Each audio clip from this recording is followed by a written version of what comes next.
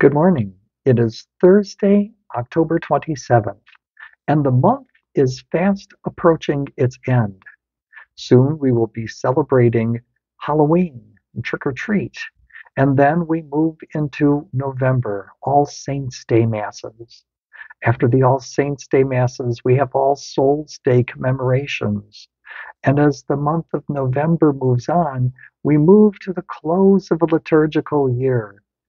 The week before the new year, we celebrate the Feast of Christ the King, and then we have 3 days of celebrations for 40 hours, and then Advent, and with it, a new liturgical year and a preparation for the celebration of Christmas. There is so much packed into the end of the year, so many different seasons, so many different meanings. And if we don't take the opportunity to pause and look at them, we might miss just what they're all about.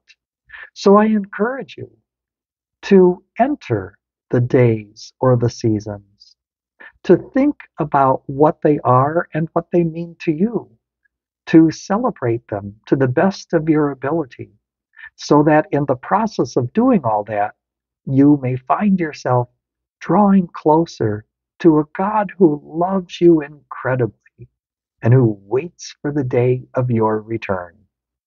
God bless you this day and every day of your lives.